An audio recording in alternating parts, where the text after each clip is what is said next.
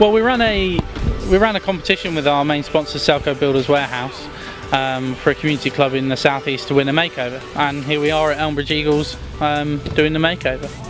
Well, I think it's what we're all about. It's how we're going to go forward as a club, is engaging with the community more, helping clubs develop off the field and on the field. So whilst we're creating a player pathway, we could have to try and help clubs create an environment where people want to be, and I think this makeover will help Elmbridge create a really nice club environment with the bits and pieces that we're helping them develop today. The application was brilliant. They're a strong club and they've done a lot on their facilities already, and they had a really clear vision for what the club wants to be and what they need to do, and that's really what drew us to it, is that, you know, they've got a really good plan for the future and we want to help them achieve it.